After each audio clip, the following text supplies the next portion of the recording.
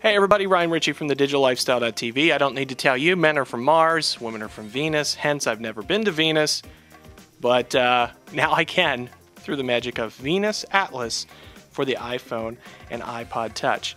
Now basically what Venus Atlas is giving you is a color, well what's known as fake color because it's colored based on topography, map of the entire planet of Venus. And when you first open this app, it'll ask you for your location.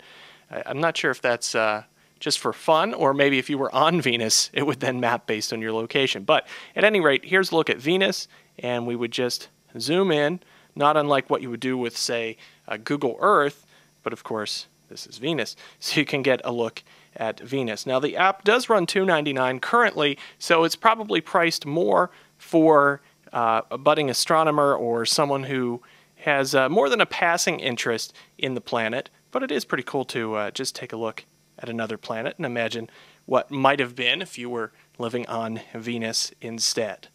Although I'm pretty sure you would freeze to death or burn to death. I don't know if it's a hot planet or a cold planet. These are things I should know.